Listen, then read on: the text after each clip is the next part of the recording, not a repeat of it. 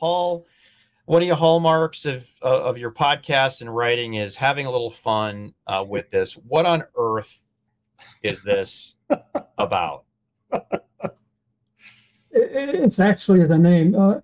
Sandia Labs came up with they built a new ion trap, and it'll hold 200 trapped ions.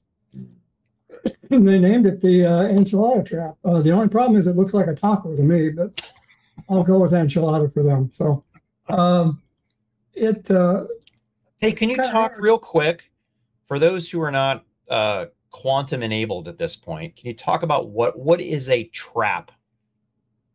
Yeah, a trap is holds the ions in electric fields and stuff and controls them so that they can be operated with quantumly, so to speak.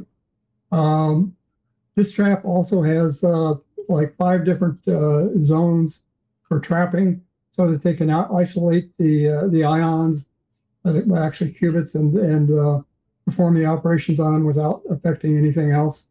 They have to shuttle them back and forth into these traps, which causes another problem because anytime you start shuttling ions back and forth, if you have too much motion, then it heats them up and they lose their fidelity. So, but anyway, it's got 5 traps, so it's going to be interesting. I looked trying to find.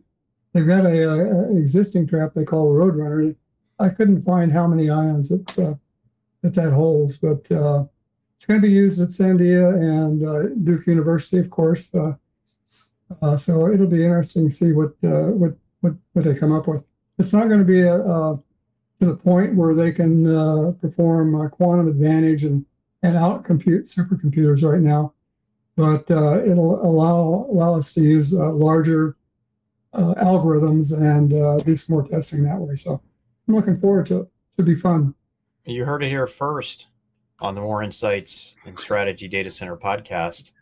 The new Enchilada Trap by Sandia Labs. Your tax dollars at work.